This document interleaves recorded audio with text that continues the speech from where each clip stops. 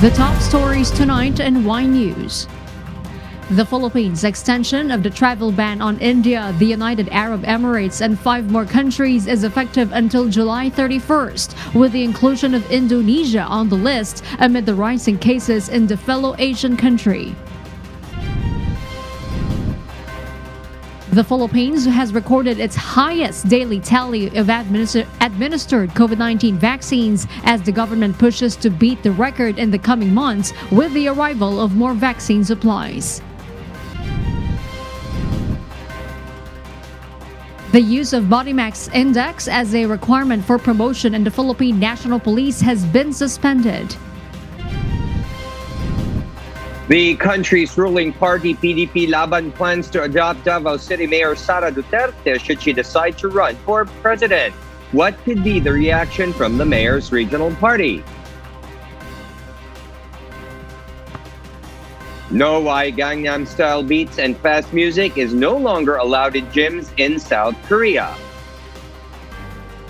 And scientists in Australia develop a pain-free sugar test for diabetes.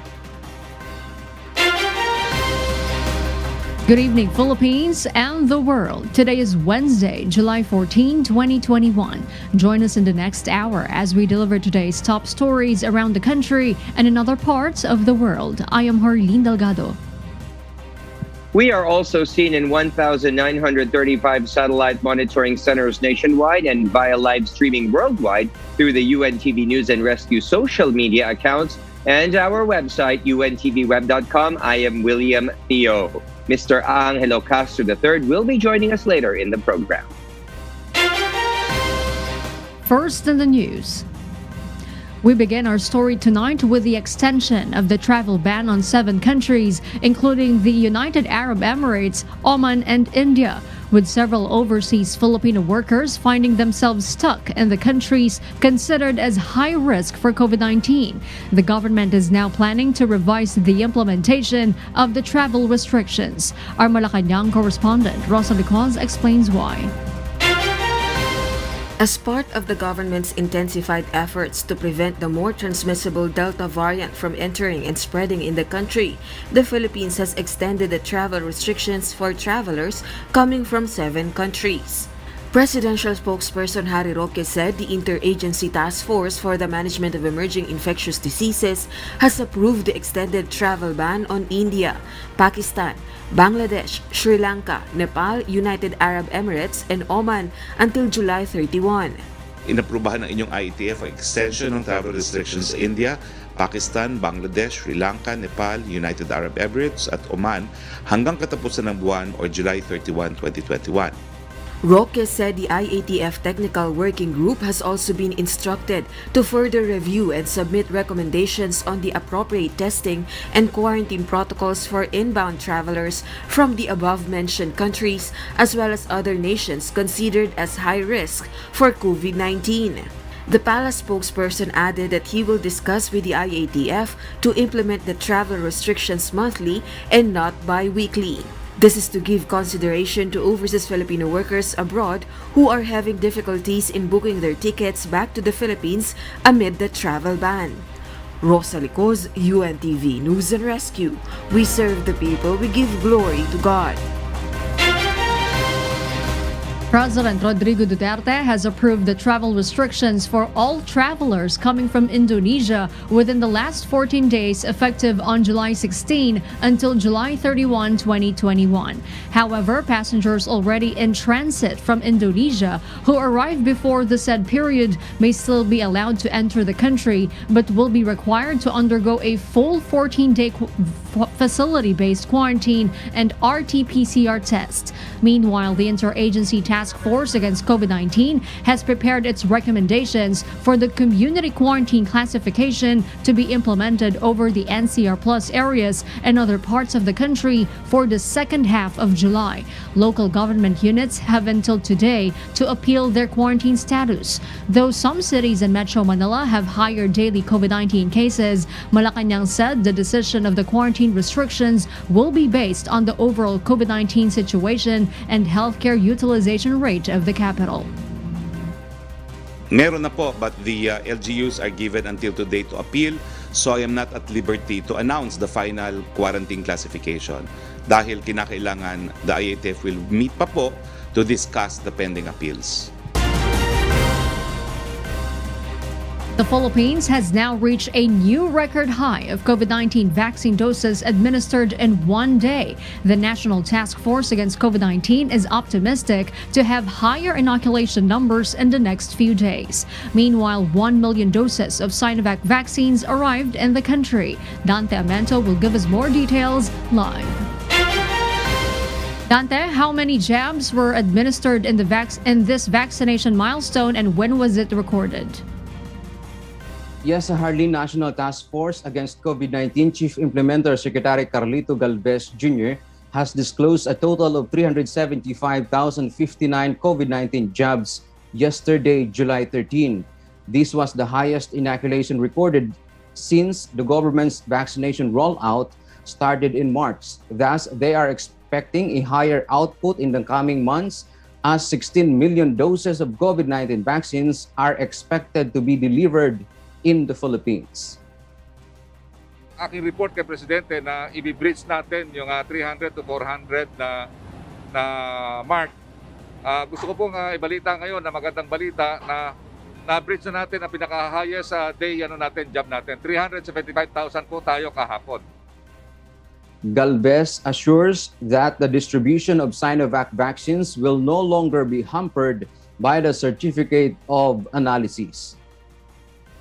Na maganda na balita natin ngayon, nagkaroon na tayo ng agreement with Sinovac na pagdating ng ating mga bakuna ay mayroon na itong COA. 1 million doses of China-manufactured Sinovac vaccines arrived in the country this morning. NCR Plus, 8 areas that include Metro Manila, Metro Cebu, Metro Davao, Bulacan, Batangas, Cavite, Laguna, Pampanga, and Rizal are the priority for the supply. The vaccines are distributed immediately upon arrival. I would like to tell the public na ang dumating po ngayon na 1 million, mayroon na po itong COA. Pwede na po itong turok right away. Local governments such as the cities of Valenzuela, Las Piñas, Taguig, Malabon, Muntinlupa, and Caloocan City may resume the inoculation for a second dose. Currently a total of 21,779,910 doses of COVID-19 vaccines have been delivered in the country, of which 13 million doses are Sinovac vaccines, and with a vaccination target of more than 77 million Filipinos. And that's the latest live. Back to you, Harleen. Thank you, Dante Amento, reporting live.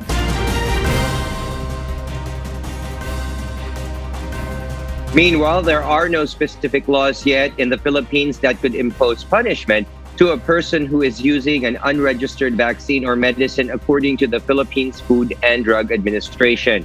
This after a lawmaker divulged that he received his booster shots even without the FDA's approval. But what could be held liable for doing such an act? Our health correspondent, Aiko Miguel, reports. San Juan City Representative Ronaldo Zamora is not liable after receiving unregistered Sinopharm COVID-19 vaccines. Zamora revealed that he completed his Sinopharm doses last December 2020, even without the approval yet from the Philippine Food and Drug Administration or FDA. According to FDA Director General Undersecretary Eric Domingo, there are no existing laws yet in the Philippines that could punish the users. Sa atin po kasing batas ang wala pong pananagutan ng mga halimbawa nakabili ng counterfeit na gamot, mga substandard na gamot or nakainom nito or na-iniksyonan nito.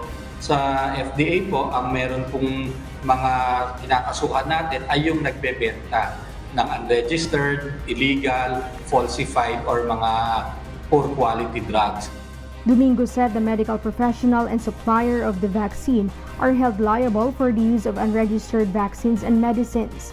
Ang doktor ay bawal magreseta, mag-iniksyon, magbigay ng gamot na hindi po rehistrado sa FDA. Pagkatapos yung din pong importer at distributor ay meron din pong kaso yon dahil bawal din pong magpasok at magbenta ng gamot na hindi rehistrado. According to San Juan City Mayor Francis Zamora, his father is willing to cooperate with the authorities in the ongoing investigation. I'm sure my father will be more than willing to cooperate. Ako po, sa totoo lang, nagulat din po ako sa ikunento niya. Because as far as I know, ang bakunang nakuha niya lamang ay yung 2 dose ng Pfizer mula sa San Juan. Kaya nung sinabi nga niya ako na nakapag-Sinopharm na raw siya previously, sa totoo lang, nag-aalala ako. Because as a son, diba, I don't know how that will affect my father's health. The Department of Health reminded the public and local government units that COVID-19 booster shots are not yet recommended in the Philippines. The DOH appeals to all to be fair and adhere to the government's vaccination protocol. Kailangan lang natin maalala na hindi pa po lahat ng tao sa Pilipinas nababakunahan, and it is equally our job as citizens of the country to be fair to the rest of the population, kasi every additional vaccine that we take in addition to what is due us is actually a vaccine that less. Experts want to let the public understand that it is dangerous to one's health to take or be inoculated with unregistered medicines and vaccines. For this are not thoroughly reviewed and regulated by experts. Its good or bad effects to one's health are unknown. Aiko Miguel, UNTV News and Rescue. We serve the people, we give the glory to God. The Philippines recorded 3,806 new cases of novel coronavirus disease or COVID-19, pushing the nationwide case count to 1,485,457. The last time that the country recorded 3,000 cases was on June 22nd with 3,666 new cases then. In its latest bulletin, the Department of Health, or DOH, said that the number of active cases in the country is down to 44,408. Of these, 90% are mild, 3.5% are asymptomatic, 1.95% are moderate, 2.8% are severe, and 1.7% are in critical condition. The DOH also reported that the total number of recoveries climbed to 1,404,081 after 6,296 more patients recovered from the disease. The death toll rose to 26,232 with 140 new fatalities. Meanwhile, the current global caseload and death toll stood at 187,798,855 and 4,048,903 respectively. Based on the latest data from from the Johns Hopkins University Center for System Science and Engineering, or CSSE. The U.S. is the worst hit country with the world's highest number of cases and deaths at 33,914,884 and 607,771 respectively, according to the CSSE. In terms of infections, India is still in the second place with 30,946,147 cases and 411,406 deaths. In terms of deaths, Brazil comes second with 535,838 fatalities and 19,151,993 COVID-19 cases. The other countries with more than 5 million confirmed coronavirus cases are France, Russia, Turkey, and the United Kingdom. Government health experts warned against the use of antigen tests to see if they have developed antibodies after receiving their COVID-19 vaccines. Meanwhile, new data showed that less than 1% of individuals who have already received their COVID-19 vaccine have experienced side effects. Aiko Miguel will tell us why. The health department and other expert groups do not recommend people to have antigen testing after being inoculated with COVID-19 vaccines. According to Dr. Jean Solante, one of the vaccine expert panel members, it is not proper to use an antigen test to determine whether a vaccinated individual has developed an antibody. We don't recommend getting an antibody test after getting the vaccine. And we have already our stand on that, no? The all-expert group, the Department of Health, including FDA, because the current serologic test that determines antibody is not optimized to detect the antibody na nakukuha natin doon sa bakuna. Dr. Solante also explains resources and antigen test kits will just be put to waste. Antigen test kits are appropriate to be used for people with high viral load and are suspected COVID-19 patients. We discourage that, no? Kung nakikita nyo yung mga neutralizing antibodies sa mga hospitals, even high precision, we discourage getting you those tests because that test is not optimized and that does not measure the antibody na nakuha natin sa bakuna. It may give us a false impression na wala tayong antibody. Results of antigen tests should not be used for people as basis to decide to have their booster shot if they have not detected antibody from their samples. Experts appeal trust the efficacy of FDA-approved COVID-19 vaccines. Meanwhile, in the country, there are over 13 million vaccinated Filipinos. 3.5 million have been fully vaccinated. With this data, less than 1% or 47,000 have experienced adverse events following immunization. Based on FDA's report, there are 5 common adverse events recorded after receiving Sinovac, AstraZeneca, Sputnik V, and Pfizer COVID-19 vaccines. These are increased blood pressure, headache, vaccination or injection site pain, pyrexia, and dizziness. According to infectious disease expert Dr. Ana Ong Lim, here in the country, there is no recorded death and abortion case yet due to COVID-19 vaccines. No severe adverse events have been attributed causally to the vaccines. Pwede naman talagang nagkakataon lang na nagkaroon ng ganitong event, yung abortion, spontaneous abortion, after the patient received vaccines. And ito na nga yung dahilan kung bakit maingat din tayo sa pagbabakunan ng mga buntis kasi pwedeng mangyari even if hindi na bakunahan and ayaw naman natin mapagkamalan na dahil din sa bakuna ay nagkaroon ng medical event. Medical professionals stand firm that COVID-19 vaccines available in the country are safe and effective. Aiko Miguel, UNTV News and Rescue. We serve the people, we give glory to God. The Philippine government is planning to build an institution similar to the United States Centers for Disease Control and Prevention, or CDC. This was disclosed by the National Task Force Against COVID-19 Chief Implementer Secretary Carlito Galvez Jr. during today's arrival of 1 million Sinovac vaccines from China. The government will invest on scientific research to fight serious global health situations that may arise in the future, such as the COVID-19 pandemic. Galvez said the government is working to consolidate all state-run medical and scientific research institutions in the country. We are looking forward na i-combine natin ng UP-NIH, yung ating Syndromic Analysis Center, at yung RITN, and also yung other research, yung BIP, ay magkaroon tayo ng isang tinatawag na CDC-like na para sa US. At gagawin po natin yan kasi yun po ang direksyon ng ating mahal na Presidente. For those watching our 24/7 live streaming on YouTube, please click the subscribe button you see on your screen and ring the bell for notification. You may also follow us on Facebook. Amid the ongoing rift in the ruling party PDP Laban, its chairman President Rodrigo Duterte himself will preside the National Assembly initiated by the faction of Energy Secretary Alfonso Cusi on Saturday. This was despite the pronouncements of Senator Manny Pacquiao's camp, who is the party president, that they will not recognize and attend the meetings. PDP Laban Deputy Secretary General Melvin Matibag says majority of the party members are expected to attend the assembly. It's the decision of the president. He loves PDP Laban. He wants to show the support to PDP Laban.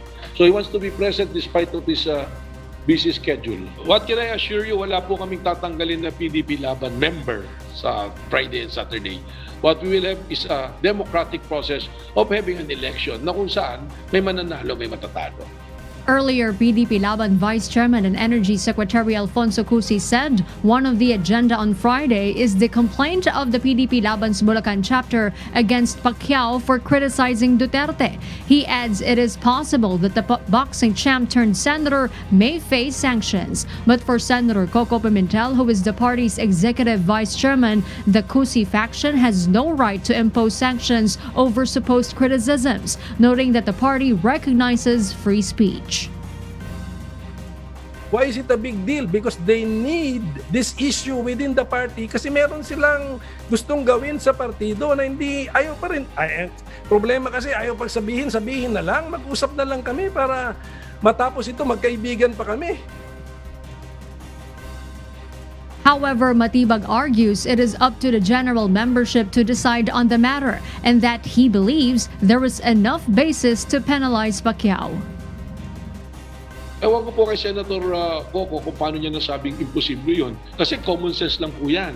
Kasi lahat naman ng bagay posible depende na lang kung paano gagawin. Where I'm coming from as a lawyer, that can be interpreted as disloyalty to your party. Meanwhile, Pimentel warns that the party may cease to exist if the other group will support an outsider candidate. He also questioned the legitimacy of some members of the Cusi faction, to which Matibag denies. Wala nang masabi, kaya desperado, puro technicalities ang ibinubutas sa tinahanap ngayon. Nakakalungkot po. Meanwhile, Pimentel also confirmed that he has received text messages asking to drop his support to Pacquiao. Hindi ko masabing Secretary Cusi anis kampiyon, no? Pero may mga text tayo natatanggap na gano'n na which I immediately dismiss. Wala naman akong personal interest dito. The group of Pacquiao is set to hold a separate National Assembly in September when Pacquiao returns from his boxing match in Las Vegas, USA. President Duterte's PDP Laban party is still looking for a standard bearer in the upcoming 2022 presidential election. Several members of the National Party have their eyes on Davao City Mayor Sara Duterte. But the question is, will Mayor Sara be willing to run under PDP? Del Maribohok filed this report. Eastern Samar Governor Ben Evardone, the provincial chairman of the Partido Demokratiko Pilipino Lakas ng Bayan, believes that majority of his party mates will support President Rodrigo Duterte's endorsement for the next top leader of the country, even if it's his daughter, Davao City Mayor Sara Duterte Carpio. Posible yan. Pag sinabi ng Pangulo, ang kandidato ko ay si Mayor Sara, ay karamihan sa mga party mates palagay ko susunod sa Pangulo eh. Evardone said the PDP Laban is open to adopt the Davao City Mayor as their standard bearer in the 2022 polls. Pwede magsabi na i-adapt namin si Mayor Sara as the candidate namin. Na ayaw man niya o hindi. Ayaw man niya o hindi.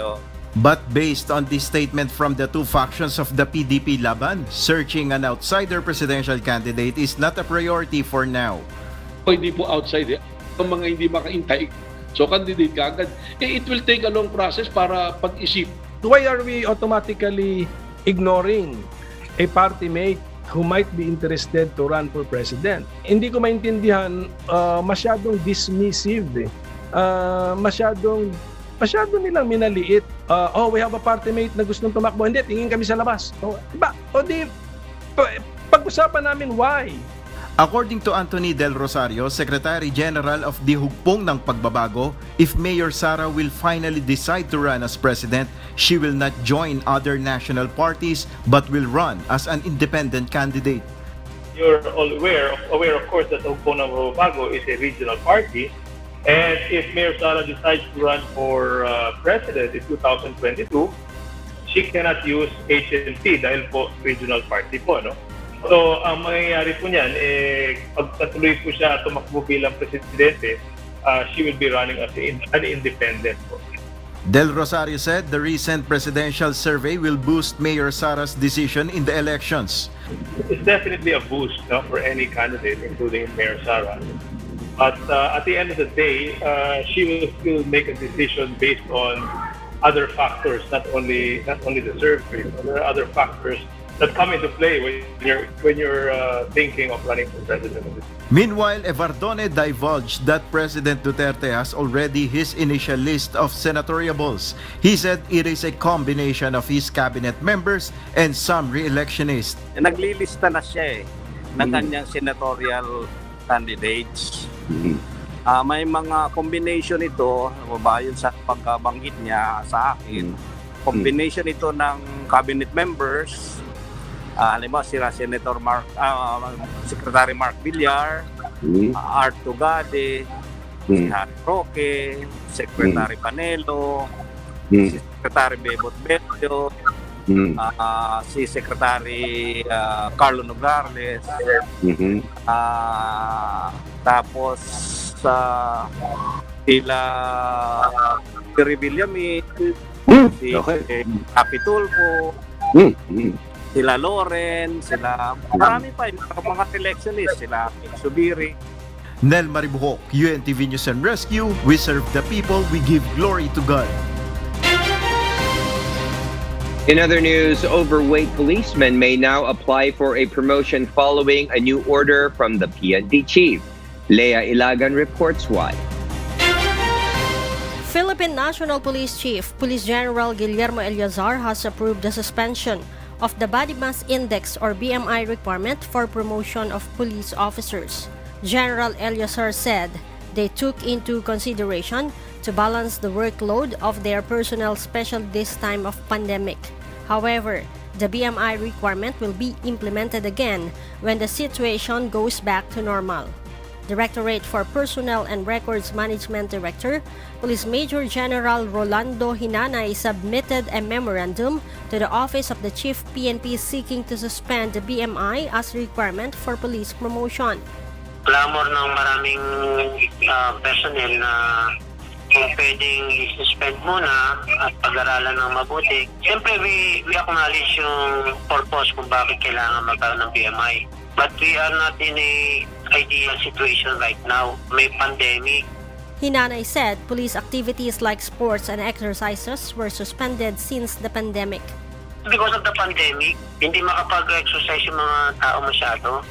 The DPRM director added that policemen cannot choose their diet during the pandemic as it will affect their immune system.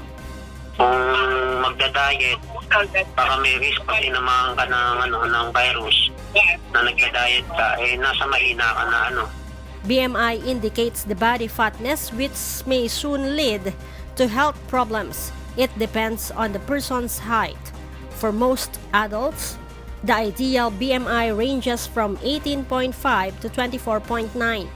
A range of 25 to 29.9 is considered overweight, while those with 30 and above are considered obese. Leah Ilagan, UNTV, News and Rescue. We serve the people, we give glory to God. Malacanang wants to verify first the reports on Chinese vessels allegedly dumping human waste in the disputed waters around the Spratly Islands. However, presidential spokesperson Harry Roque insisted that if the result of the probe is true, the Duterte administration stands firm that the Philippines is not a dump site or a toilet. Meanwhile, regarding the recent statement of China describing the arbitral award to the Philippines as a piece of paper, Malacanang said it is not surprising, but President Duterte has already mentioned before the United Nations General Assembly that the ruling is part of the international law and no one can diminish it. And for the news abroad. After months of decreasing COVID cases in the U.S., the nation is starting to have a surge in infections as the more contagious Delta variant dominates. Maeve and Dog will give us the details live. Yes, Maeve? Kath, the United States is currently facing a rise in the COVID-19 infections as new cases double in the past 3 weeks due to the spread of the deadlier Delta variant, with cases climbing from 11,300 on June 23 to over 23,600 on Monday. According to Dr. Bill Powderly, co-director of the Infectious Disease Division at Washington University School of Medicine, the spike in the number of COVID cases was expected due to the 4th of July gatherings. Parts of the U.S. are also struggling to vaccinate its population, which contributed to the widespread of the infections. In several places, health authorities and officials are begging people to get the shots and to refrain from participating in any large indoor gatherings. However, Governor Kay Ivey of Alabama has pushed back the idea of imposing restrictions and preventive measures due to availability of vaccines. According to Dr. James Lawler, director of the Global Center for Health Security in Omaha, imposing these health measures are essential to prevent further incline of cases due to the Delta variant, as observed from other parts of the world. Kath? Yes, Maeve, how about the status of the current vaccine rollout in the U.S.? Kath, according to the Centers for Disease Control and Prevention, around 55.6% of American population have received at least one dose of COVID-19 vaccine, while 48.1% are fully immunized. Based on data, the 5 states with the steepest surge in new cases had low vaccination rates. Additionally, despite the latest spike of infection, the daily deaths reported are under 260 compared to over 4,000 a few months back, which shows how effective the vaccine can prevent serious sickness and death. Back to you, Kat. Thank you, Mavian Dog, reporting live from Queensland, Australia. The Cuban government shuts down public internet access, limiting their usage of social media platforms. However, the U.S. disagrees with this decision. Marvi Delfin tells us the details live. Marvi? Kath, U.S. officials call out Cuba to lift restrictions on internet use enforced to the public. Since the beginning of the prohibition, over 100 people have been apprehended, and among them, independent journalists and activists who opposed the decision of the Communist Party, protesting against the economic and health crisis where the country continues to manage the pandemic. NetBlocks, a group that observes web interferences, recorded major social media platforms being shut down in the country. Ned Price, the spokesperson for the U.S. State Department, urged Cuba to respect the importance of the people's voice, whether it be online or offline. Here is what Ned Price disclosed.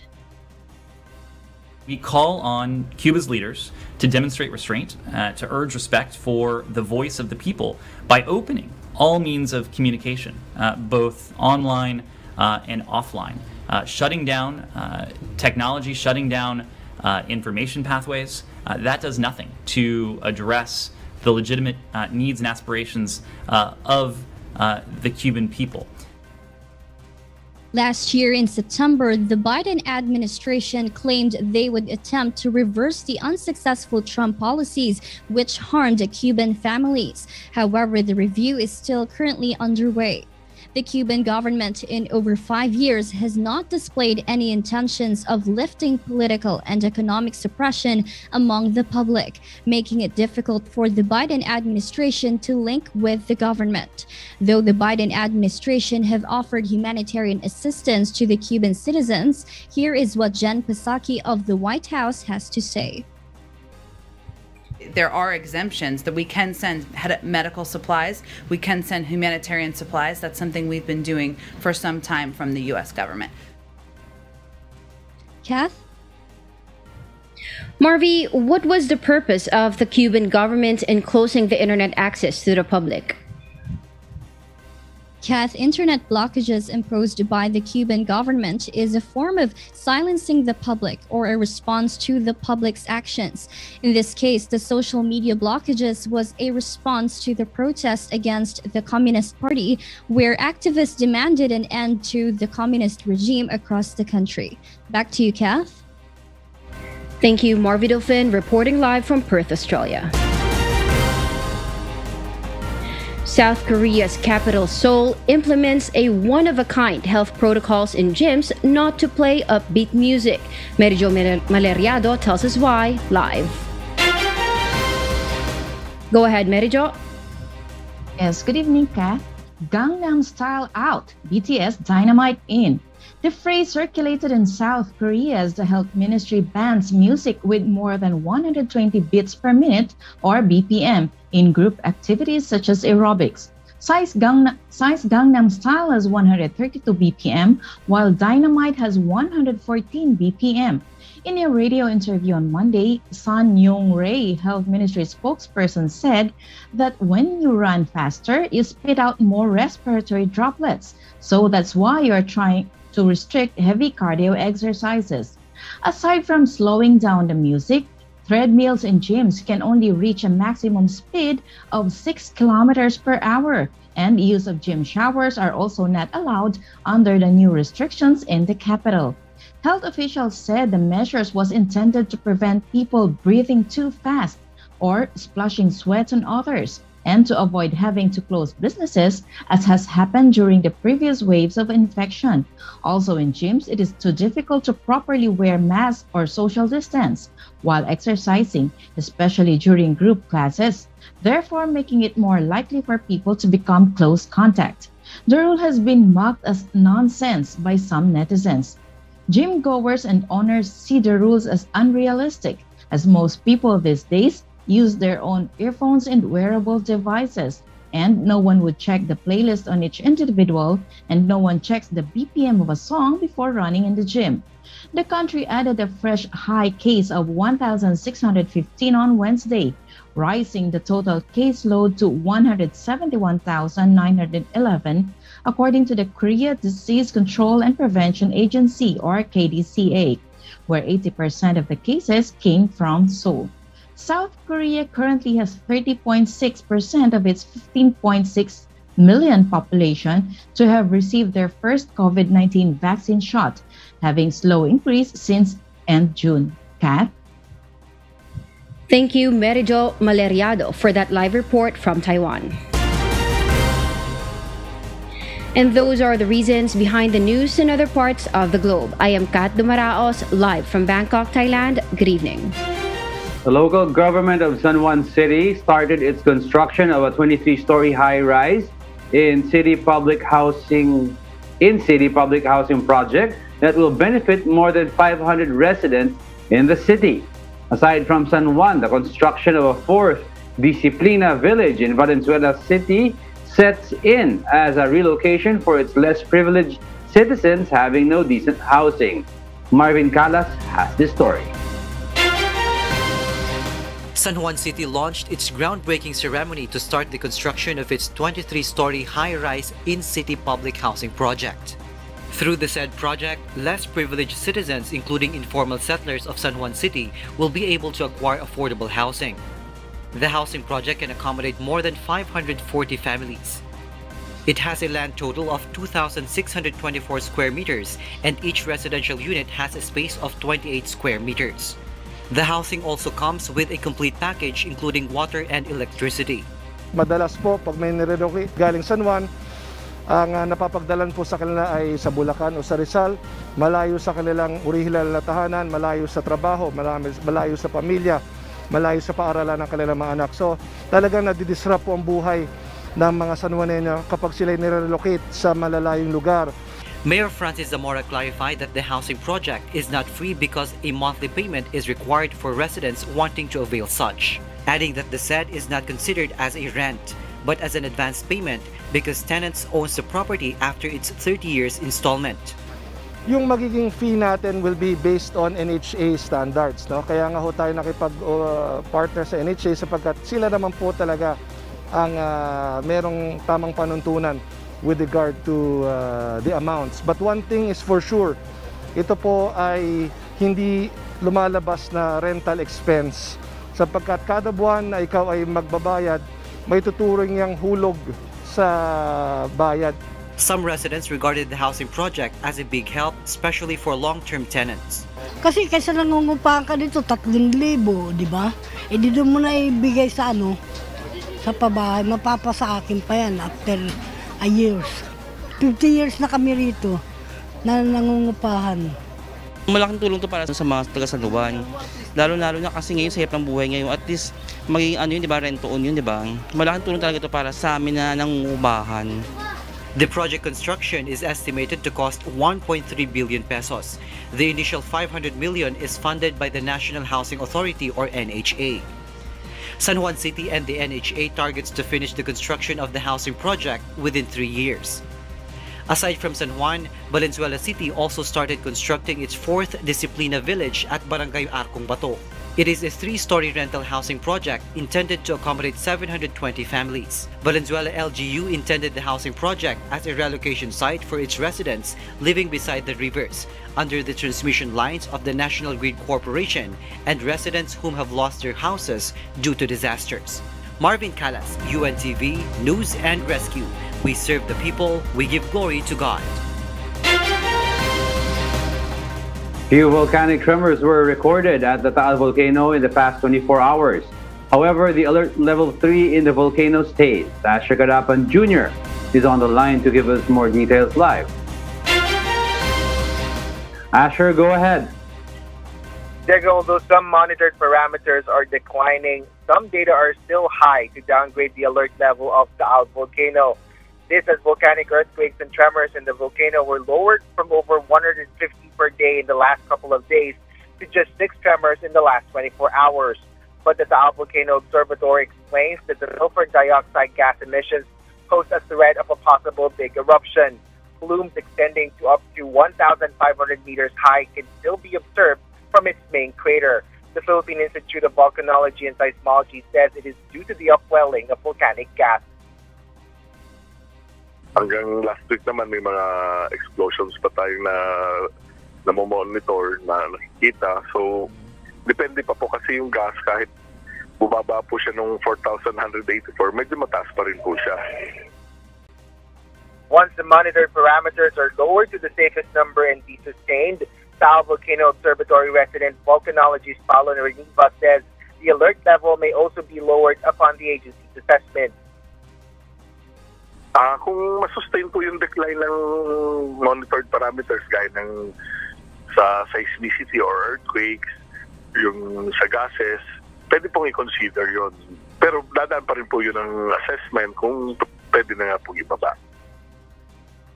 With this, Taal Volcano remains in alert level 3. Residents in the Taal Volcano Island and the 5 barangays in the municipality of Agoncillo and Laurel within the 7-kilometer radius danger zone are still advised to evacuate the areas. Activities in Taal Lake are also suspended beyond the window hours for fish pen operators. PBOC says they will inform the public accordingly once there are changes in the parameters of volcanic activities. Diego? Thank you, Asher Kadapan Jr. reporting live. The Department of Labor and Employment, or DOLE, lifted today the suspension of deployment of Filipino workers to Israel. DOLE issued a memorandum stating that Filipino workers can be deployed to Israel effective immediately after an almost 2-month ban. DOLE Secretary Silvestre Bello III said the decision was based on the recommendation of the Department of Foreign Affairs due to the low-level incidents between the Israel Defense Force and Palestinian militant groups. This was after Israel and Hamas agreed to a ceasefire in May. On May 20, 2021, DOLE suspended the deployment of Filipino workers due to the tension between the Israel Defense Force and Palestine. Australian scientists have innovated the holy grail procedure of blood sugar testing, making it the A-class experience for diabetic patients. Early Briones reports why. Paul Dastor, a professor of physics at the University of Newcastle in Australia, and his team have developed a non-invasive strip that helps measure glucose levels via saliva. The new technology works by implanting an enzyme which will detect sugar levels in blood into a transistor and communicate the presence of glucose. Once collected, the test can be printed as the electronic materials use inks, making it affordable for many. It is claimed that this will open a new pain-free method, as diabetic patients often undergo constant pricking of their fingers multiple times a day with a lancet and placing a drop of blood on a testing strip. Dester claims that the new discovered technology could be utilized in other health issues such as allergens, hormones, cancer testing, and even COVID-19. Newcastle and Harvard universities are currently undergoing tests utilizing the same technology for COVID-19. Dester professes that it can radically alter our perceptions of medical devices, and in particular sensors, as they can be printed at a remarkably low cost. Early Briones, UNTV News and Rescue. We serve the people, we give glory to God. And before we close, we will leave you with the final word, giving glory to God from the book of Proverbs, chapter 16, verse 3. It says, "Commit thy works unto the Lord, and thy thoughts shall be established."